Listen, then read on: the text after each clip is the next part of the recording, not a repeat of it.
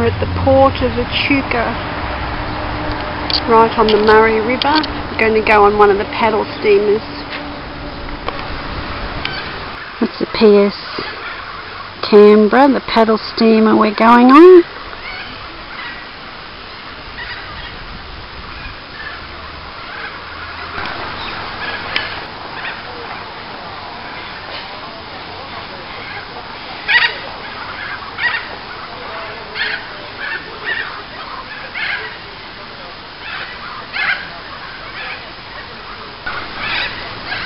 The flood levels, 1870 on the top,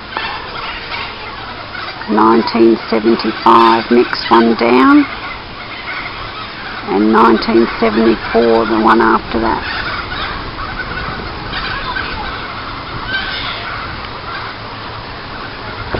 And there's the river down there.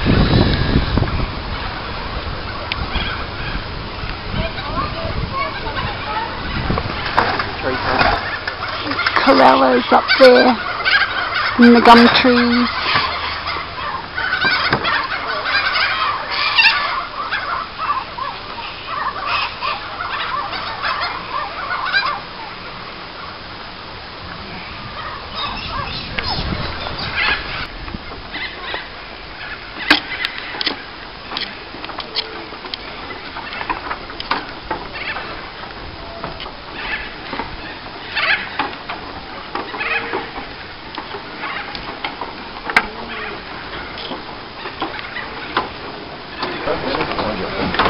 Otherwise I'm just looking the wrong way.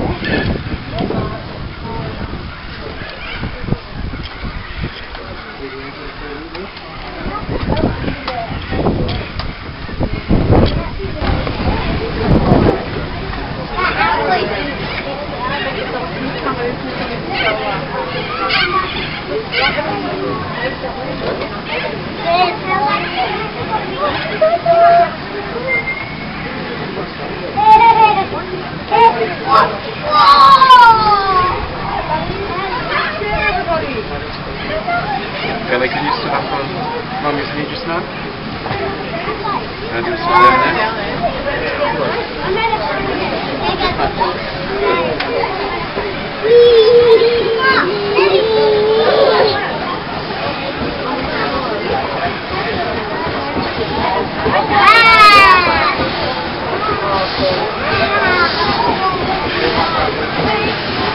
Wait for everybody, guys, wait.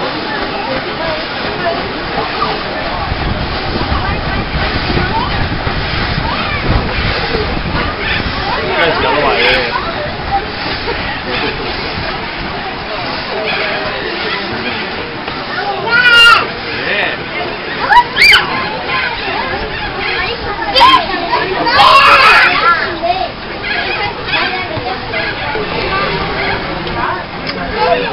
Well, good morning, welcome aboard Paddle Steamer Canberra. Captain on board for this morning's cruise. My name's Neil. Peter looking after the boiler and steam engine on the lower deck here. Anthony, GP, and your hostesses Heather and Sky looking after down the kiosk there. Today's journey is going to take us up into the port of Echuca here. We'll tell you about some of our boats and a little of the local area here as we cruise along. You're welcome to wander around the Canberra. A couple of regulations on board the boat. We don't have any running around, lots of things to slip on, trip on and run into. No standing up on the seats or sitting up on the handrails. You must remain within all the doors, chains and enclosures on the boat. And if you're accompanied by small children, make sure you know where they are at all times, as they tend not to float very well. Now, starting on our right here, you can see the Pride of the Murray. She was built to Echuca in 1924 as an outrigger logging barge, converted over to a paddle boat with the addition of the promenade decks, the paddle wheels and a diesel motor. She does hour cruises, charters and weddings, sorts of things around town. Then we have the Alexander Arbuthnot there with a nice fresh coat of paint on her there. She was built at Kundruk in 1923. Launched in May of that year. She was the last steamer built for cargo work on the river. There have been lots of boats that have been built since. They've been tourism and private purposes.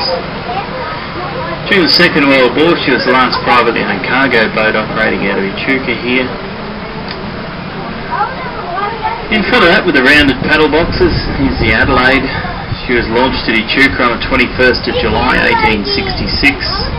She's about the 5th oldest paddle steamer in the world today, the oldest one that we have on this river here. Spent the bulk of her working life here at Echuca with the Murray River sawmill just above the bridge. Now, her retirement was spent up in the Hollywood Gardens in front of the Bridge Hotel. If you ever visited Echuca, you might remember us sitting up there. In 1984, she was refloated into the river here. The following year, she was recommissioned by Prince Charles and Lady Di during their royal tour.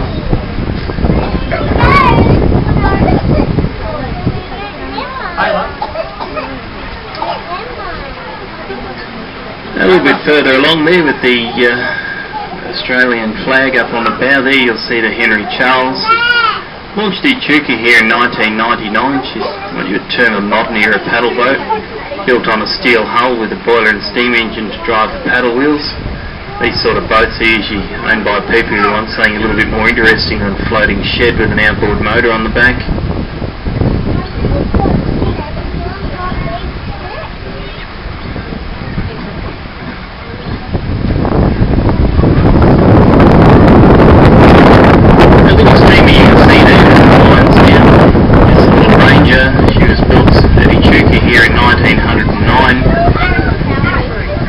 Originally built as a fishing boat, she had a bit of a varied career.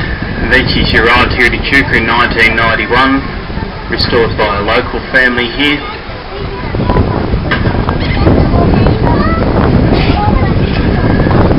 In front of that, with the blue trim and the cross on top of the wheelhouse roof, you can see the Echuca. The Echuca was built at Malang in South Australia in 1898 for the Church of England. They used to travel up and down the bottom end of the Murray trying to convert some of those heathenist South Australians into Christianity. They gave up in 1912 and she was sold to Arch Connor. He removed the wheelhouse and used her as a fishing boat. She arrived here at Echuca in 1962. She was one of the first boats on the river to go into active preservation. The name Echuca is derived from Eton College. They sponsored her construction.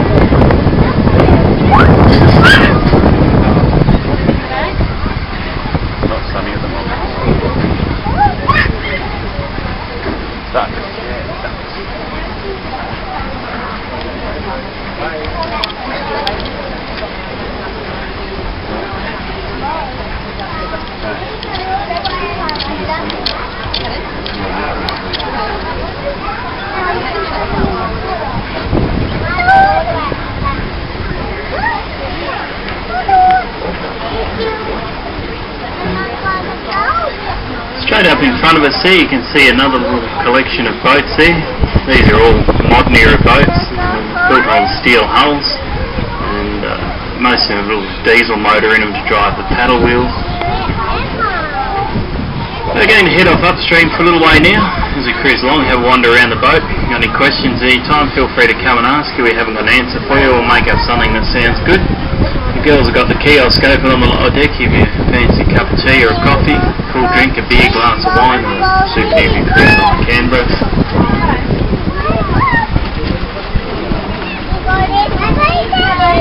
Right.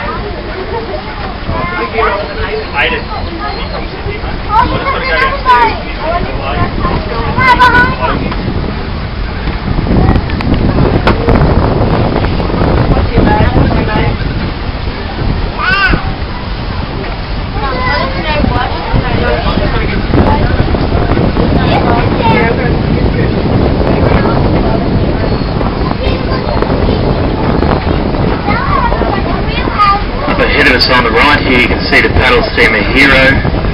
She was built at Echuca in 1874. She had a long and productive working life but came to an abrupt halt at Boundary Bend in the late 1950s when she burnt and sank. Salvaged in 1998, she underwent quite an extensive, expensive restoration job to get her to the stage you see her there today.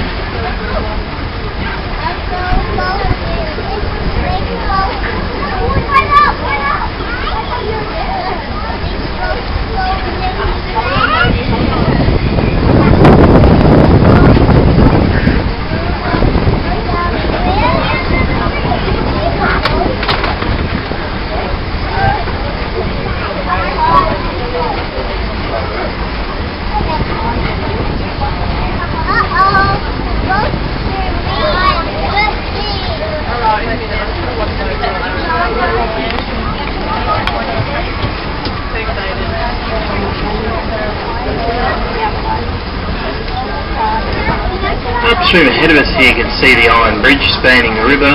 Echuca and Moama were the first two towns on the Murray to be linked with a permanent structure. It was designed by William Henry Green, who was the resident engineer for the Victorian Railways. Completed in December 1878, it was funded by the two colonial governments of New South Wales and Victoria. When it was completed, that posed a bit of a problem. Who was going to open it? Someone from Victoria or someone from New South Wales. They sat down together and came up with a solution. That was to put gates on each end, padlock them shut, nobody could use it. It stayed that way till February the following year, and then the Echuca Bridge riot took place. Local townsfolk from each side stormed the bridge, smashed the padlocks, swung the gates and declared the bridge open for themselves. To the present day it's never been opened by any government department. In 1989 the concrete rail bridge was added on the other side there. That takes the heavy rail traffic off the old iron bridge. Well, you don't want to use it.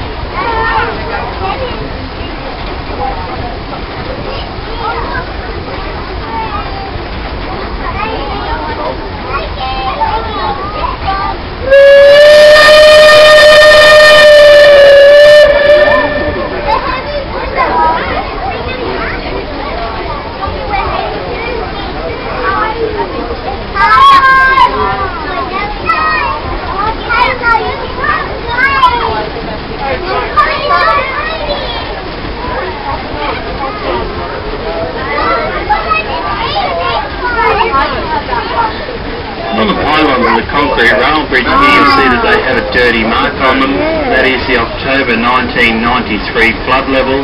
The river peaked at a height of a touch over 33 feet. It was the biggest flood recorded on the river here since the early 1970s. To measure a height in the river because there is no consistent depth.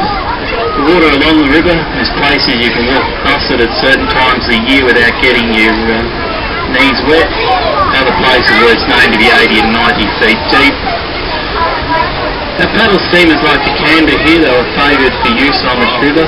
They could float in very little water. The Canberra were crying just under 2 feet of water to float in. The paddle wheels are also harder to damage. If they did get damaged, it was only a matter of bashing them back into the right shape and you could continue on with your journey. Heading downstream here you can see Emmylou. She was built at Barham in 1980. Purpose built for overnight accommodated cruises for day-to night trips. During filming All Rivers Run here at Echuca in 1982 she started as the Providence. That's right, you put it on the fridge at home.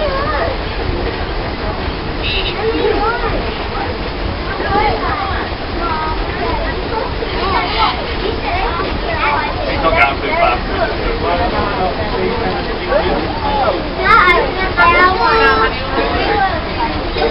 Where's your way? Take them away. That's it, Chris. Walk behind wave. Where's Ellie? Where's Chris? Wave everybody. Wave Logie. That's it.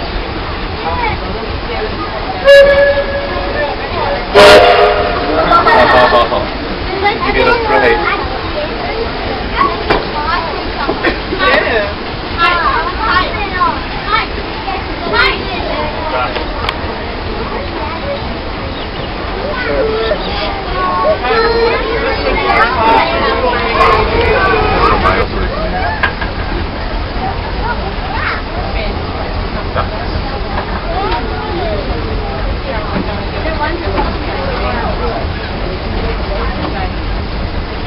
Got a good view there, doesn't it?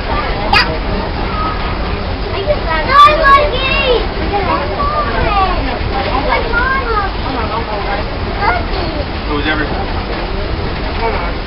That's tight, Lucky.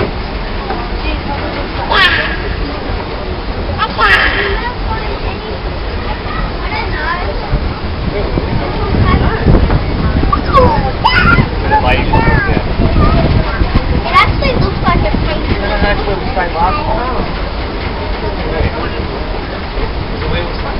Table next to it.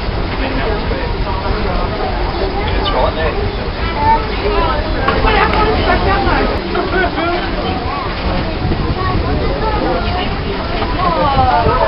I don't want to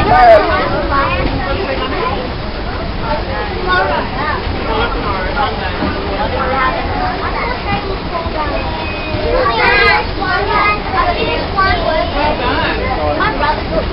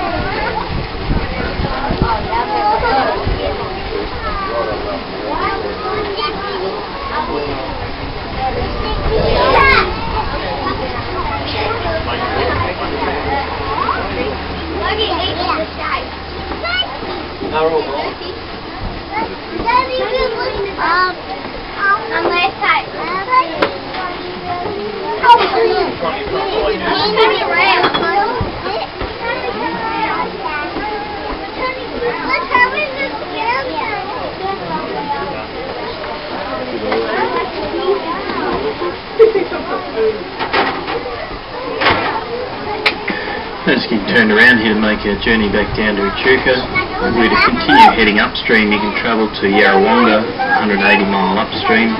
It's ahead of navigation today. The wheel was completed up there in 1939 without a lock chamber. Beyond that is Albury, 300 mile from Echuca, and that's as far as the early steamers used to travel. Beyond that is the Pilot up in the Snowy Mountains, and Murray has its origins. Downstream in the direction we're about to start travelling, it is still possible to travel all the way down to the sea. A journey of 1,066 miles through 13 different lock chambers, out through the barrages of Goolwa and into the Southern Ocean. The level of water that you see in the river here today, it is totally artificially maintained by 2 dams and 14 weirs. Upstream we have the Hume Dam on the Murray River, the Dartmouth Dam on the Mildura. They release water to a series of 14 weirs which slow the descent of the water on its way down to the sea. The infrastructure on the Murray system here was built between 1915 and 1979. There was originally a grand plan for 26 locks and weirs on this river.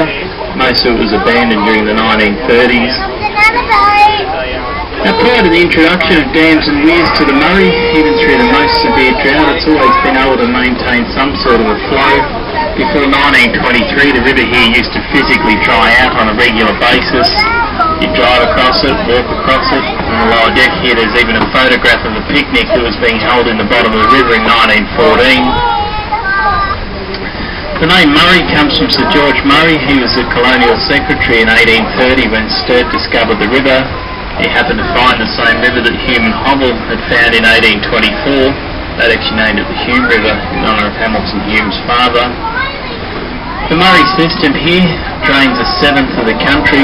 The network of streams and rivers that attach to it stretch up past the Queensland border, takes in the Victorian tributaries this side of the Great Dividing Range. They even redirect most of the Snowy River under the mountains and back into this river system as well.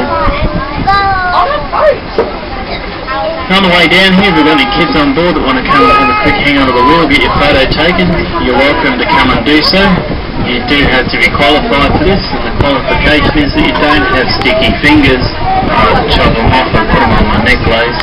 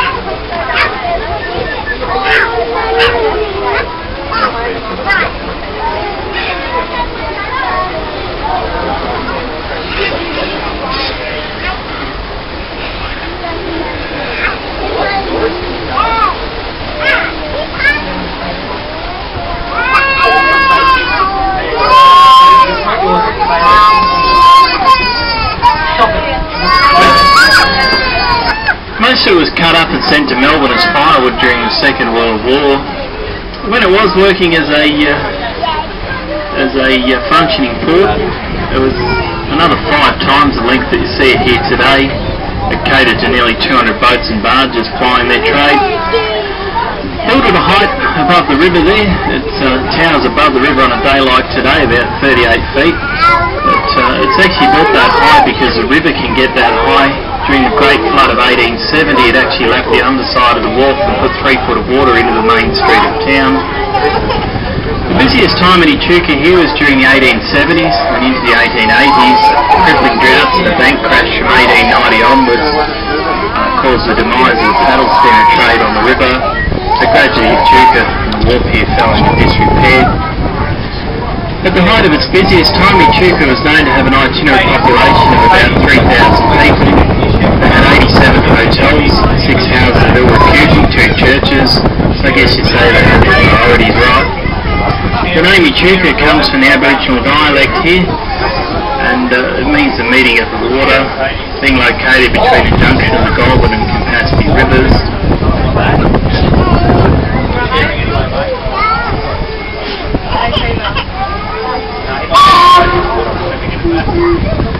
I just pulled into the wharf there. You can see the Pevensey. She was built in 1911. She was a cargo steamer. On board she was capable of carrying 850 bales of wool. She would also tow a barge with 1,000 bales. The modern equivalent to that is a little bit over 20 semi-trailer loads. In 1983 she started as Philadelphia and all the rivers run. The name Pevensey is derived from a sheep station on the Murrumbidgee River, where she was a regular visitor in her working life.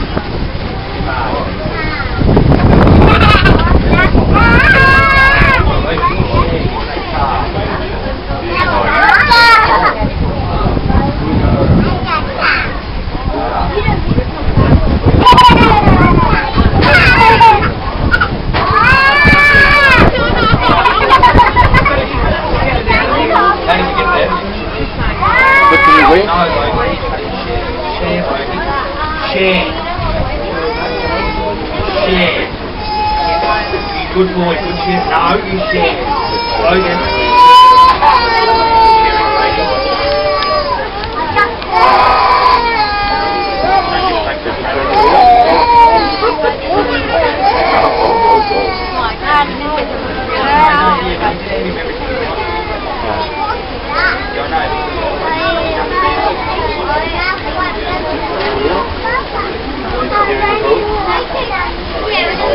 Were you singing your song when you did it?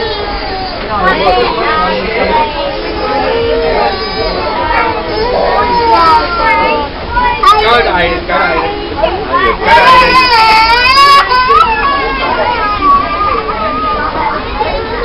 No, leave her alone.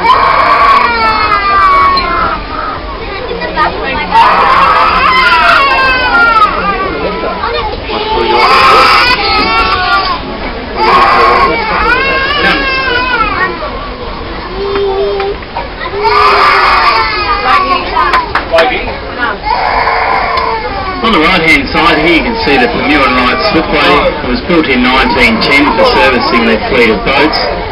Even today, commercially operated boat like the Canberra here has to come out of the water every second year so their hulls can be examined by New South Wales Maritime, as they call themselves this week. Hey. Mary Ann? Taylor? Taylor, you want to go to Mary Ann? We did it early.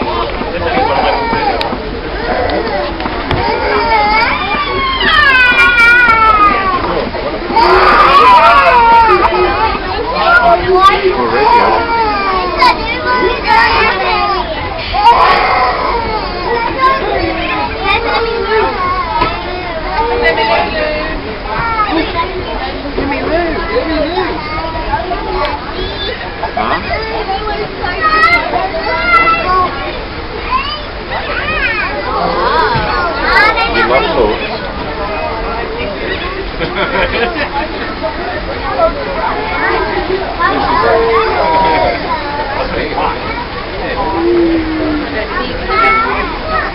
You're giving me a cuddle.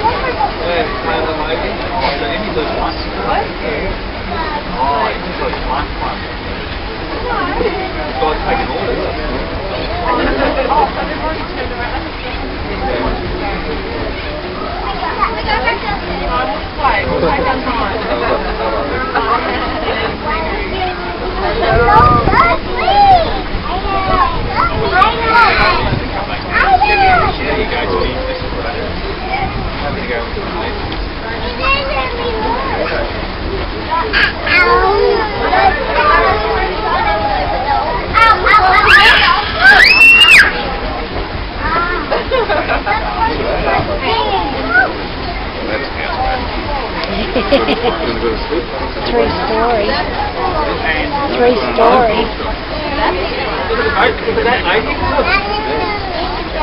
Look.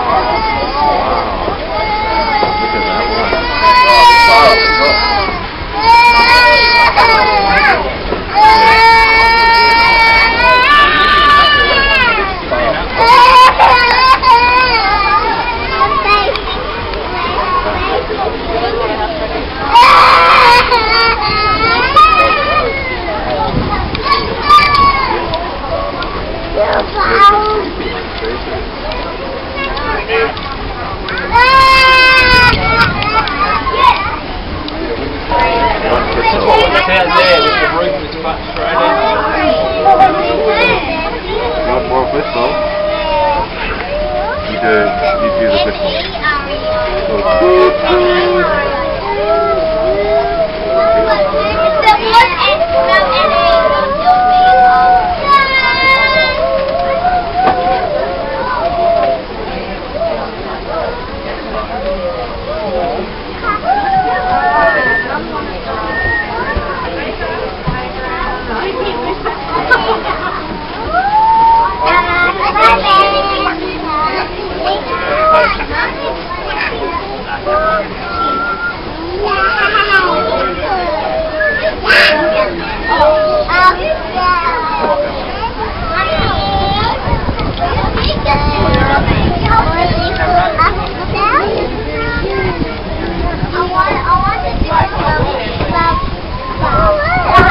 Named after the nation's uniform capital as it was then.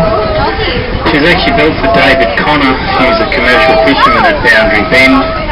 He used her until he passed away in 1945. She was then sold to the Collins brothers at Mildura. With the addition of a promenade deck, she began operating as a passenger boat, an occupation she's held ever since. Arriving here in Echuca on Christmas Eve of 1966, she began what was the modern trade in tourism that you see on the river here in Echuca today.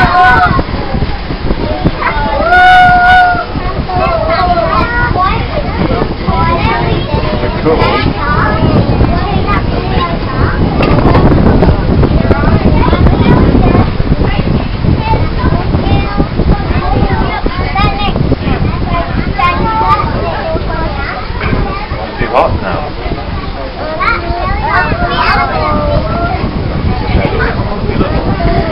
The Art Deco building you can see up on the bank there and amongst the trees on the right is the old change rooms to the Echuca Swimming Club. We're in the pool at the moment. It used to consist, I should say, of 2 piers 50 metres apart. That was the Olympic-sized swimming pool. There was diving boards, a toddler's pool up on the bank, and an enclosed area for the kids to swim in.